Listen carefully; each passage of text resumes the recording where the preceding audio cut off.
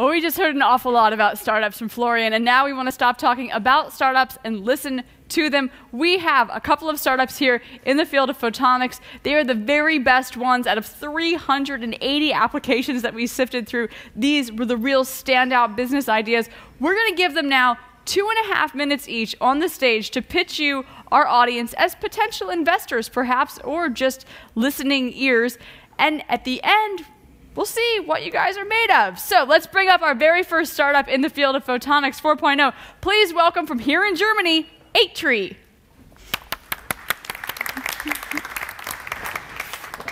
Thank you very much for having us. Oh, that's great on the big stage today. I'm the co-founder of 8tree. 8tree is a German-American company, so our office in Germany is in Constance, in southern Germany. We have currently 5 people.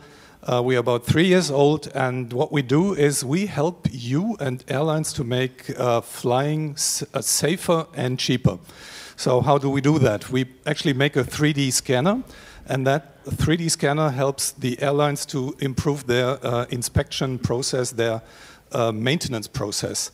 And this is a very cumbersome problem today. So what they have to do, they have to map all their damage on aircraft, and it happens all the time through basically 4 different problems.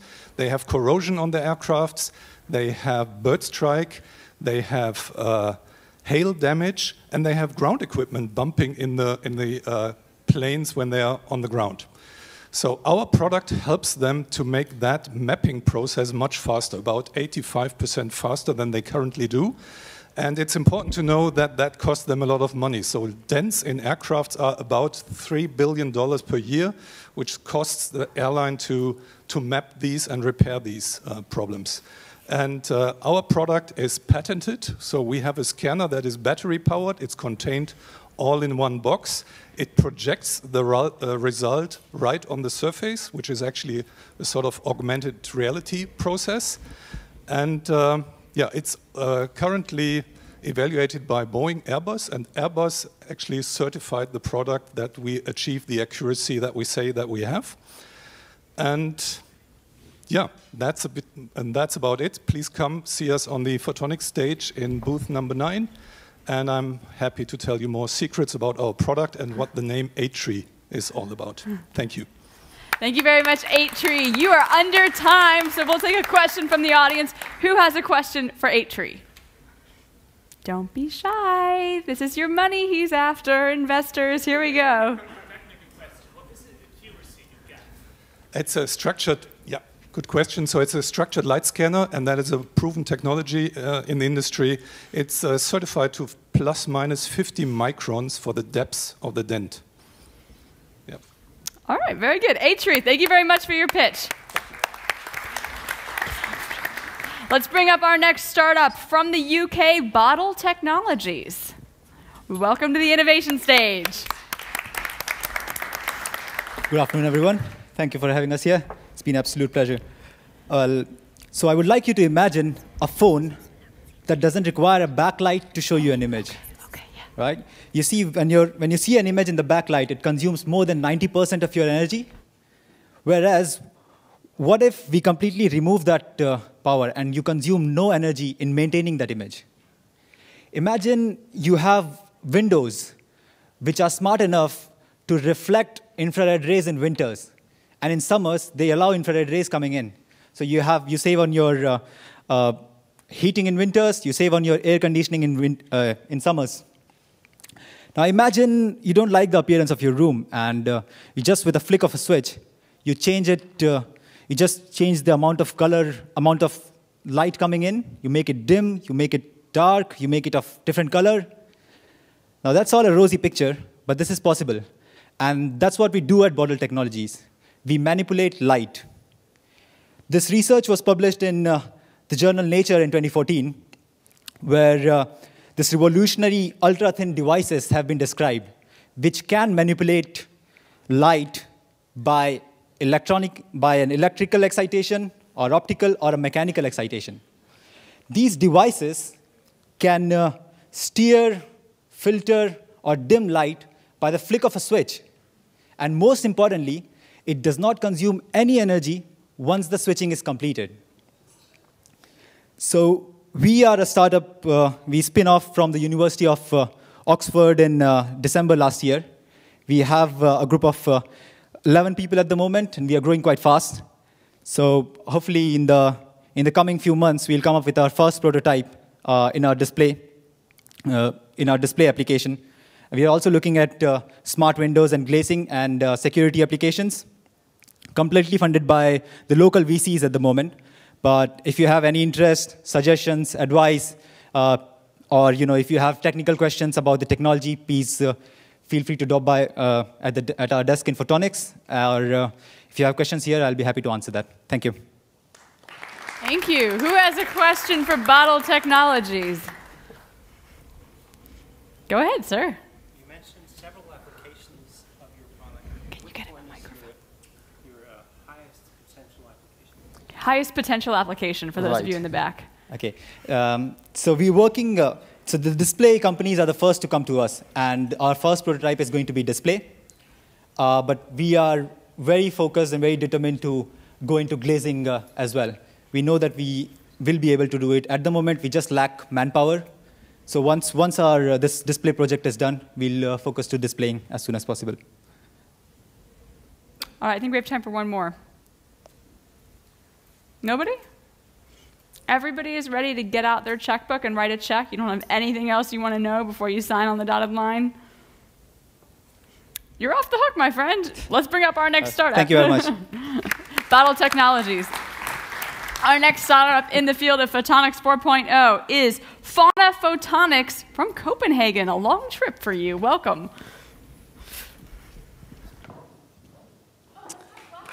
Yeah, that'd be nice. So, good afternoon, everybody. I'm Frederick Tornhøj from FaunaPhotonics. I'm one of the co-founders, one of the 3 Danish founders of a company that's bringing laser-sharp solutions into the field of biological object monitoring. The main problem we're trying to solve is that today there are no efficient processes for detecting and monitoring insects in fields like agriculture and vector-borne diseases. Everything is being done completely manually. This has been unchanged for 60 to 70 years.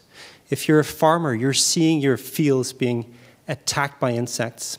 In some cases, 80% of your crops that are completely damaged. This is causing very, very big economic losses. We've looked a lot at the US market.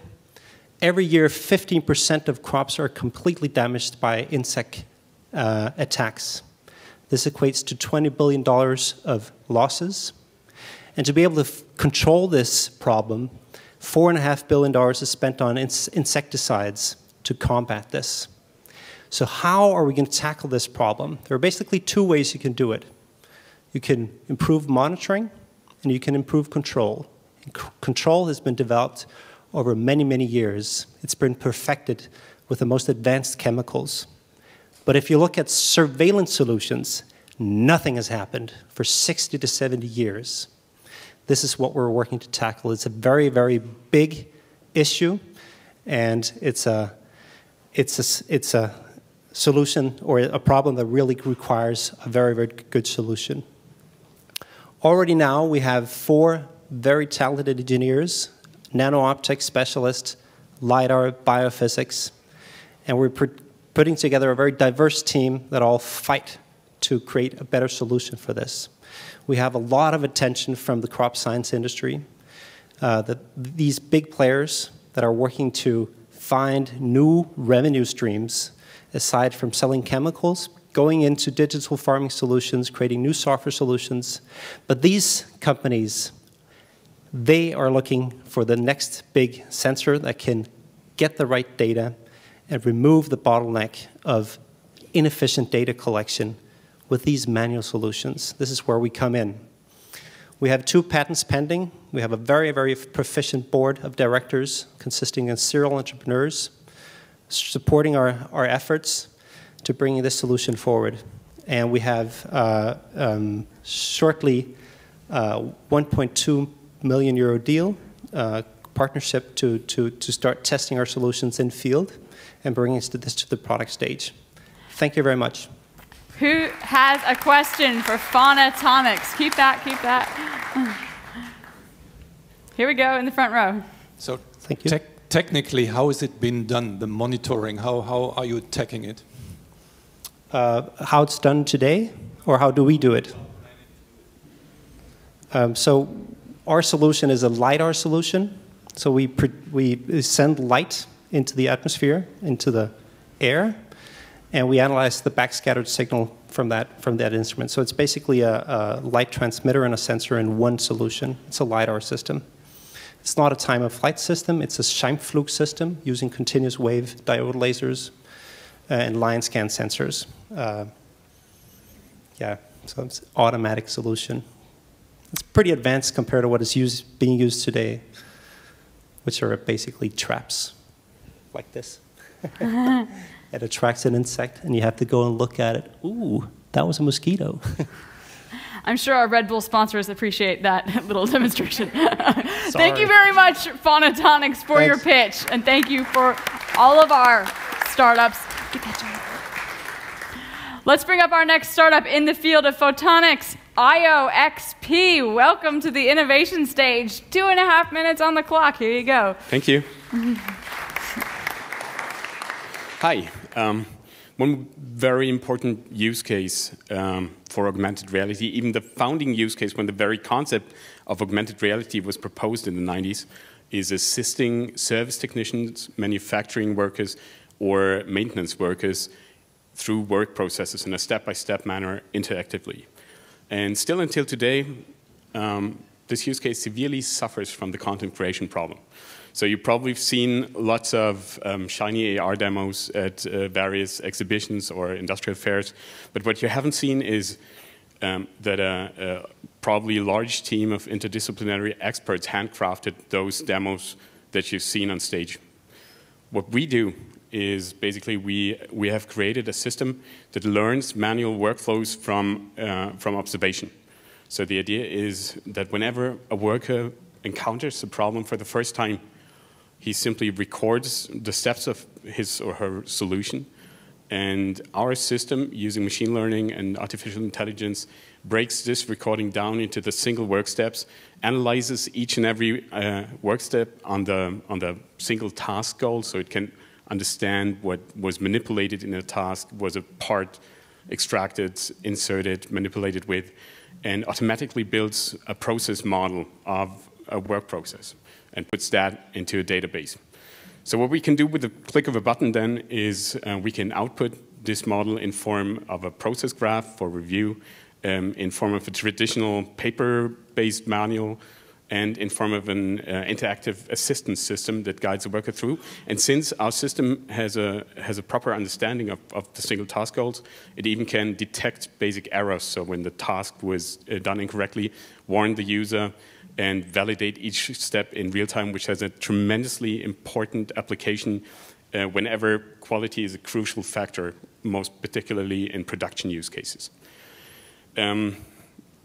Yeah, so we think it's basically the most advanced documentation system that is currently available. I dare you all to look for yourself. We have a live demo here, which you can just try out and see for yourself. Thanks. XP, a question from the audience, our potential investors. Nope, everything was completely self-explanatory. They're satisfied. They're ready to invest. Great job. Thanks. All right, we've got one more startup, and that is LightFab. Welcome to the innovation stage, LightFab. You're the last. Good luck. Thank you. You're so kind. Hello. LightFab is in Aachen, and we do fabrication with laser light. What we do is 3D printing, and we do a new thing with it, that is 3D printing of glass, quartz glass. Very stable, high temperature resistant, transparent material with a lot of new applications. And what we bring new to this 3D printing field is very high precision, unknown up to now. We can make it with 1 micrometer precision. So if your metal 3D part is not precise enough, consider fused silica glass as a very good mechanical substitute for that. And the third revolution is we can scale this process. So with the same process, we can make 3D printing also useful for mass production. During our university time, we demonstrated that the process can be scaled by moving faster with high power femtosecond lasers to make those structures possible. And now we are able to do the same 3D printing also in huge quantity. That also gives us the possibility to sell the first prototype, because often you don't want to have the first prototype if there's no future goal possible that you cannot achieve it in large quantity. So what we have as a special innovation is that we make a special focusing system to make tiny focus for precise structuring and speed that up with special very high scanning modules. And our business case is we sell you the prototype, we sell you the series production, we sell you the machine, the 3D printer, and we make a special high-speed production machine and integrate it into your production line in case you are satisfied with the testing of the outcome. And typical markets are very broad, as typical in 3D printing. First, we thought biology, medicine would be the market to go because they need transparent things like microfluidics. We made a cell sorter for quick antibiotic resistance tests, for example, and then figured out, yeah, they need maybe 3 to 5 years to complete that test in medical. So what to do in the meantime? We can sell some prototypes in series to them, but real products now are totally different. So we sell parts for automotive, like inkjet printing and diesel injection nozzles. We sell to oil industry, microfluidics like artificial sand, but also electronics, chemistry, and other kinds. So what we need for money for right now is, up to now we are 3 years out without any investors, just by earning money from selling things. And now we would like to grow rapidly and need more marketing and a sales department, and also go to USA and China where the electronics is made. Okay. And we need help for that. I have to stop you there. We're over time. Quick. Sorry. That's okay. Quick question from the audience. Does anyone want to ask LightFab a question about their technology, their business model, where they're going after? Here you go. How does it work? Is it additive or abrasive? This is subtractive. Can we get his mic back on? Thanks. Try again. This is subtractive 3D printing. Subtractive 3D printing. It's not additive, it's subtractive. That gives you more design freedom. You don't need any support structures, much higher quality. That's the secret behind that.